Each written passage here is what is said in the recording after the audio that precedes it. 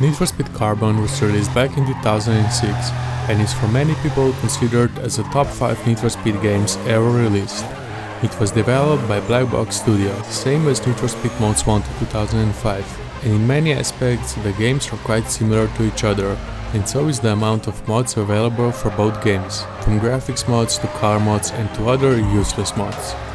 I'm driving around Palm City and I'm wondering when it will start to dawn. And then I remember that Carbon was said to be played at nighttime only. Well, not anymore. Modders gave us the ability to experience the game at daytime as well, with this daytime mod. From now on you won't have to be stuck in the dark anymore. The daytime mod I used is from a game test mod, and it's unfortunately a payable mod, but there is also a free version of the daytime mod, which I will also link down in the description. And when you combine this mod with the 8K HDR Skyboxes mod that makes clouds as in real life together with ray tracing shaders, you really get a totally different experience. Oh, and I also must not forget the physics frame rate changer mod that simply changes the refresh rate of the physics, which makes everything in a game smoother. Need for Speed Carbon drift events were one of the most fun things you could do in the game. And now with this drift physics mod we can now use the same drift physics from drift events in free roam as well. And the cool thing is you can enable or disable drift physics with just a click of a button. The ZMenu mod is an in-game trainer, similar to trainers in GTA 5. And with installing this trainer you are basically getting more than 300 mods for your Need for Speed Carbon. From helicopter spawn mod that has a proper GTA-like physics, to free camera mod, shockwave mod, chaos mod, fucked up world mod, and my absolute favorite, Half-Life mod, where you can float through the air, jump and shoot rockets at whoever you want. It's really so much to explore and to do with the ZMenu mod. Need for Speed never really focused on the bike community, so with this Kawasaki mod now you can ride a bike in Need for Speed Carbon as well. And when you turn into a corner it actually leans kind of like a real bike. Or if you're not a fan of Kawasaki, maybe you will like 2008 Suzuki Hayabusa. I probably pronounced that wrong.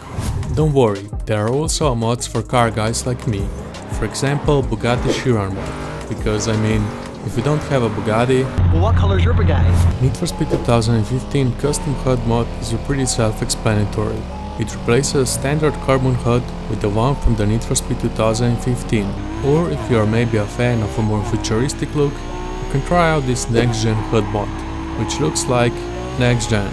If you ever wondered how Palm City would look like covered in snow, now you can see that with this Winterhearted mod that adds snow, and it honestly looks pretty cool and it really gives me that winter vibe. Moving on to some other graphics mods, and you can probably guess at least one, and that's Redux mod. As with all other Redux mods, this one is also free and is a really nice mod to have. The only downside of the mod is that you'll have to start a new career, because your previous game save files won't be working with the Redux mod. Next graphics mod actually consists of 3 mods put together, and that's 4K textures mod, which makes the textures look a little bit better. Ray tracing graphics mod, which is a payable mod but in my opinion looks awesome, and the ray tracing shaders, which gives that final touch to the look of the game. But at the end, I'm still more of a fan of how Redux mod looks. Need for Speed Carbon Remaster DODI Repack mod is a mod with which you will get the most out of it. First of all, the mod comes with 2 texture options, Carbon Remaster textures or Apex textures. In my opinion, the Carbon Remaster textures look immaculate. And that's not all. With the DODI Repack mod you also get so many new cars added to the game that is just ridiculous. From Koenigsegg Regera, Dodge Hellcat, Lamborghini Huracan Performante, BMW M2 to so many more. And the final graphics mod we have is my absolute favorite out of all, and that's City Lights mod. I just feel like this mod flows with the game best. Unfortunately, this one is also payable mod, but it's from the same guy that made Daytime mod, so if you buy his Patreon subscription, you will get both. Motion Blur Control mod is a simple mod that can make your game look much better. If you're fed up with the original motion blur the game has, which is just ridiculously bad, then this mod is for you. It allows you to control various settings of motion blur in game, and from now on you'll have a smooth motion blur throughout the whole game. NOS Color Pack is pretty self-explanatory as well. It visually adjusts the nitrous color and nitrous shape depending on the option you pick. You can choose from 4 different shapes and 21 color options each. Cars in Need for Speed Carbon could have more exhaust pubs and a little louder backfire, and we can achieve that with the Backfire mod, which does exactly that. Returning to some more car mods, we have a Liberty Walk Nissan GTR mod, which handles pretty good, but if you would like to forget about your brakes and have your foot on the throttle all the time, then this Mercedes AMG F1 car mod is perfect for you. Or if you're not a fan of Mercedes and you prefer Ferrari, don't worry, there is also a Ferrari F2004 mod which will basically handle the same. If you are one of those who think police pursuits in Need for Speed Carbon are easy, well, you're insane. But thankfully to you, there is a Revamped Pursuit mod that aims to make the pursuits in-game more challenging. Cops will use diverse vehicles as you progress through hit levels, roadblocks will be placed more frequently, and some units are now heavier and therefore harder to destroy. You can also add new police cars with the Muscle Cop car mod, which adds a State Ford Mustang with the Need for Speed Undercover livery on a hit level 3 and an Undercover one on a hit level 4, alongside the standard Pontiac GTO. But be careful, since the mod is not that stable, and when you crash into one of the cops, your game might crash. Or if you're one of those that absolutely hates cops, then this No Cops mod is for you. You will still hear police radio chatter when they send the units, but police will never spawn. Need for Speed Heat style barriers is another mod that makes your game more up to date and simply replaces original race barriers with the ones from Need for Speed Heat. Moving on to some extremely useful mods, the first one is the Baby mod. You can't really customize this mod since the Baby is already perfect, but the only downside of the mod is that the Baby costs 900 million. What the fuck? But don't worry, we can help ourselves with the Carbon Unlocker mod that is primarily used to fix our save game files, but we can also use it to give ourselves some money, so we can buy the Baby. Another useful mod is Uganda Knuckles mod. And what we just witnessed here, ladies and gentlemen, this is an insanity mod, and as the name says, it will make the gameplay quite insane.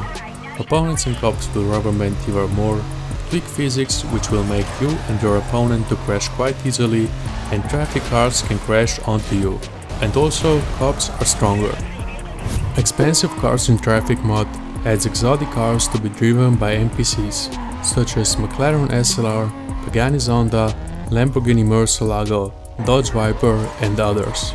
Another mod that was brought from Need for Speed Heat is Need for Speed Heat Style Garage. This next mod is called Semi with Trailers, and it adds a new truck and 2 new trailers for the semi-truck. Another mod that was also seen for Need for Speed Most Wanted is an Orbit Camera mod. Lets you move the camera around your car, and it's honestly surprising that this wasn't included with the vanilla game. Fast and Furious Car Pack mod actually consists of 10 car mods that were seen in Fast and Furious movies. Mitsubishi Eclipse from Fast and Furious 1, Brian's Nissan Skyline, Brian's Mitsubishi Evo, Brian's Toyota Supra, RX-7 from Too Fast Too Furious, Brian's Subaru Impreza, Dom's Honda Civic, oh and yeah, some of the cars have fucked up wheel placement, Suki's Honda S2K, Dom's Mazda RX-7 and DK's Nissan 350Z. And one awesome thing that comes with the mod is that each car has a driver from the movie, for example, Brian O'Connor in Toyota Supra or DK in Valeside 350Z. Another car mod I have to mention is my absolute dream car, Lamborghini Murcielago SV. And one more pretty cool mod is Autosculpt Rim Spec. In Need for Speed Carbon you could autosculpt few rims as you desired. Now with this mod you can autosculpt all of them. Probably one of the first mods for Need for Speed Carbon was the OG Need for Speed Carbon Trainer, which had a few pretty useful options, for example unlimited money, infinite nitrous, can get busted and many more. And last but certainly not the least mod we have is Team Police Undercover mod, that similarly to one of the previous police mods replaces some police vehicles. Ferrari LaFerrari replaces Federal Undercover Vehicle, Nissan GTR replaces State Undercover Vehicle, and BMW 3.0 CSL Homage R replaces Civic Undercover Cruiser. With this, we concluded 50 mods that I installed for Need for Speed Carbon, or if I'm totally honest, that was 49 mods, but 50 sound better, so yeah, you was clickbaited, but I still hope you enjoyed it.